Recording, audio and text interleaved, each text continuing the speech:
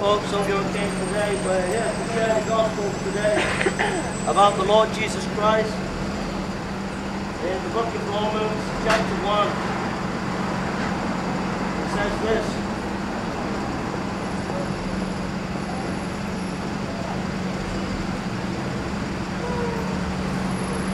It says, "For I'm not ashamed of the gospel of Christ, for it is the power of God unto salvation to everyone that believeth, to the Jew first and also to the Greek." Paul said that it is the power of God. Why did he say that? He really believed that Jesus Christ was the Son of God. And the reason why he believed that is because he believed that the way to heaven was to understand who Jesus is. Now you might be skeptical. You might say, well, Jay, I don't believe. I'm skeptical about it. But have you ever looked at the evidence? Have you ever looked at the evidence for the resurrection of Jesus? Have you ever looked at the evidence in an objective way? Have you ever done that about Jesus Christ? Jesus Christ influenced the world more than anybody else in history, science, and philosophy. More than anybody else. Paul says, "I'm not ashamed of the gospel of Christ, for it is the power of God unto salvation to everyone that believeth, to the Jew first, and also to the Greek."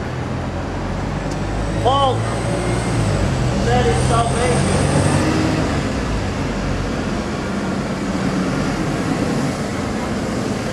Paul said that it's salvation. Why is there salvation?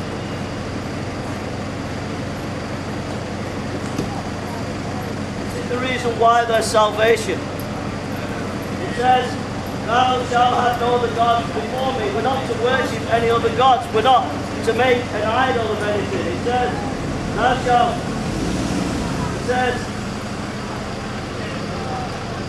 "Thou shalt not make to thyself any graven image or likeness." We're not to make scholarship a God. We're not to make learning a God. We're not to make anything, even our laptop or our mobile phone. We're not to even make that God. Thou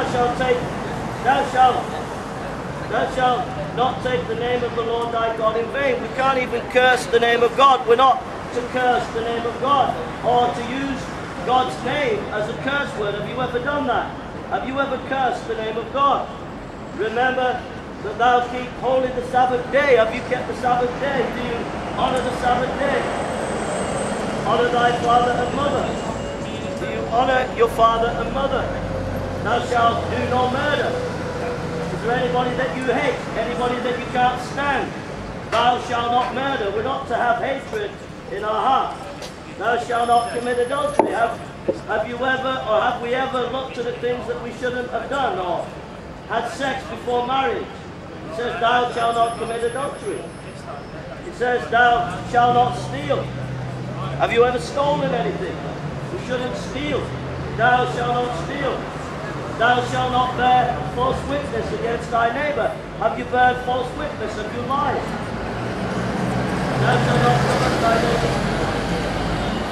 Thou shalt not covet thy neighbor's house. You all right, mate? Do you have any questions, sir? There's evidence that Jesus died and rose again. Like, you know, without even using the Bible, I can show that Jesus died on a cross. Josephus, the Jewish historian, round about 90 AD, said that Jesus died under Pontius Pilate. Now, Josephus lived in the area where Jesus came from, Galilee. And he was an enemy of Jesus, yet he says that he believed Jesus died under Pontius Pilate.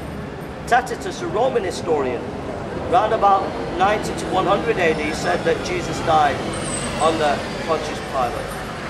So that's enemies against Jesus saying that he died. What about the resurrection? So we've established that he died, but can we establish that he rose from the dead? Now, I can't give you I cannot prove totally 100% that he rose from the dead. Nobody can. But what I can do is I can give you evidence, and it's fair evidence. So what is the evidence? 99% of the scholars today in the academic world will tell you this, that they believe that the disciples believed that Jesus rose from the dead. They believe, the scholars believe, that they weren't hallucinating, but they sincerely believed that he rose from the dead. Now here's some evidence now. Why would you say that Jesus rose from the dead? Why would you preach it in Jerusalem? In Jerusalem, the Roman authorities would have come down on your head, and also the Sanhedrin, the Jewish authorities, and they would have exposed you. They would have provided Jesus' body and said, look, he hasn't risen from the dead. So why would they go right into the heart of Jerusalem and say Jesus has rose from the dead? If you say they're deluded, well, they were battered, they were beaten, they were even killed, and yet they persisted on preaching this message that he rose from the dead. On top of that, over 5,000 ancient manuscripts of the Gospels were written. Why would you write 5,000 ancient manuscripts about someone who was a myth or a legend? There had to be some historical truth about this Jesus. Yeah? Okay, God bless you. Thank you for listening.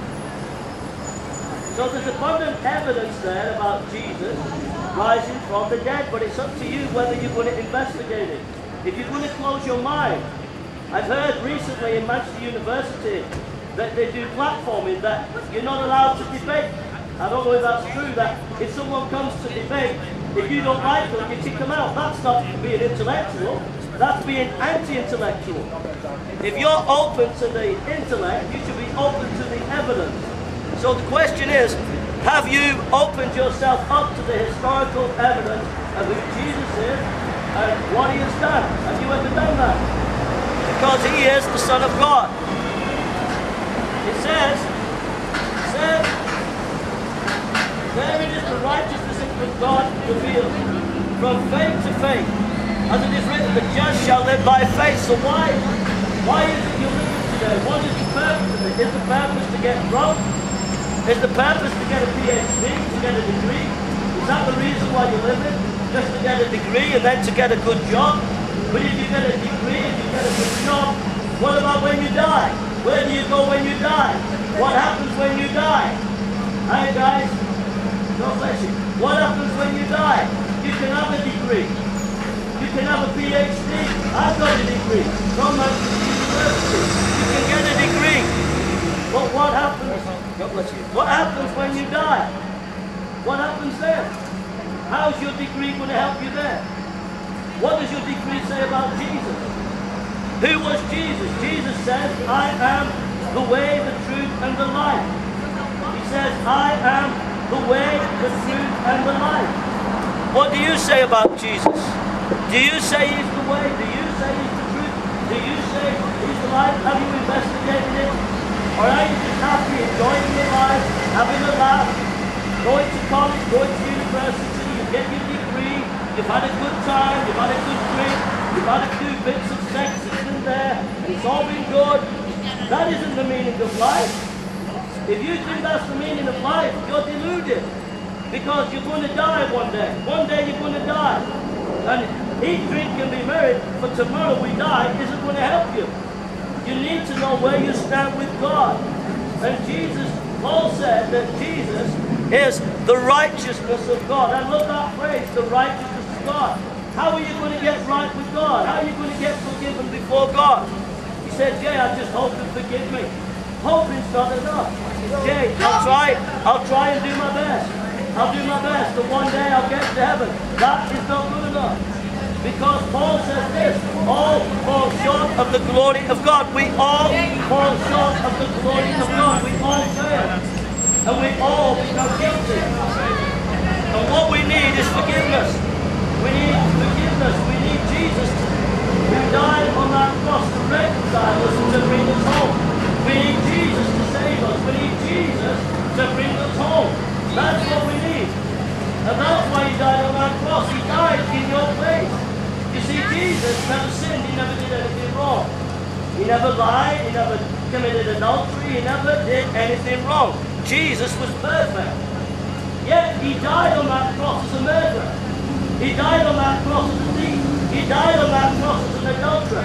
He died on that cross on your behalf. He was dying on your behalf that you may be reconciled to God. You see, that's why you were made. You were made for relationship. When you kiss your boyfriend or you'll kiss your girlfriend, you're having a relationship with them. That's what God made you for, to have a relationship with Him. To love God and your neighbor and yourself. That's why He made us. That's why He made us. He made us to have a relationship with Him. He made us to have a relationship with Him. And He wants you to be in relationship with Him. He wants you to know Him and to know that you can have a relationship with Him. That's why you were made. Not just a part of scholarship. I love scholarship. I love to study. I love to study all the time. But that is not the purpose. We can study, but it can be a weariness to the flesh. The question is, when we study, what are we going to do with it? Where does it lead? Is it leading to a knowledge of God? Is it leading to a loving our neighbor? Jesus was the righteousness of God. He brought a way forward for you and me to know God. And if you want to know God today, if you want to know why you're here, what is the meaning of life, the answer is in Jesus. You see, He is amazing. His teaching was amazing. His parables, the prodigal son, is amazing. His thinking was amazing. When He said, I and the Father are one. When He said, I am the light of the world. When He said, I am the bread of life.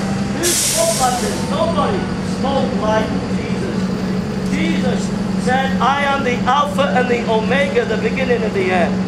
And my friends, if you want to know God, if you want to be reconciled to God, if you want to be right with God, it's knowing that Jesus died on that cross. It's knowing that Jesus gave His life for you.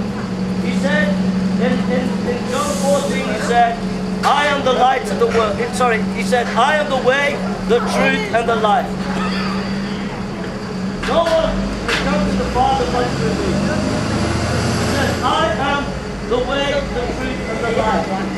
And it's no good being skeptical and saying, you know what, I don't believe it.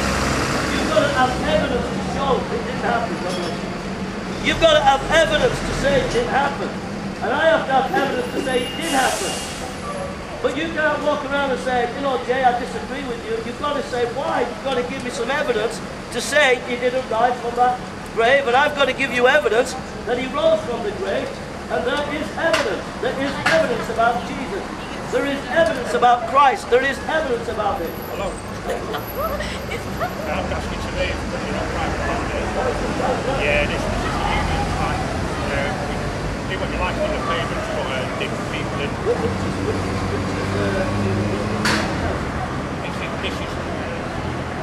This is ours, which is that side bus stop across the road, or anywhere up past there. It's all ours. It's all ours to the corner. Yeah. Oh, it's all those ours. Right, take care. Hello?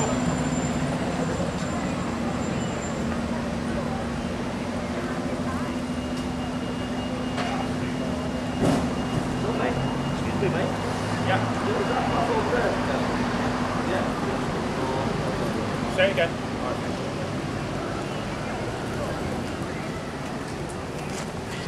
Yeah, apparently he's saying that it's university land, so I'm just going to move just for the sake of being polite.